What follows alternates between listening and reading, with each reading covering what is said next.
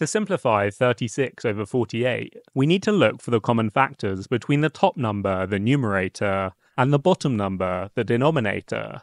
First, let's list out the factors for each. For 36, the factors are 1, 2, 3, 4, 6, 9, 12, 18, and 36.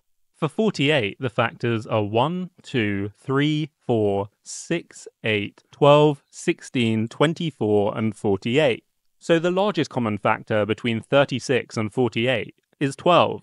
This means we can divide both the numerator and denominator by 12 to simplify the fraction.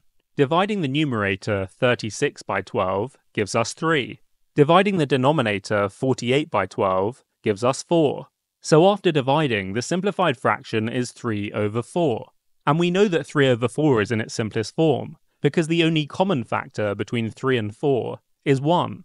And when 1 is the largest common factor, we know that our fraction has been simplified.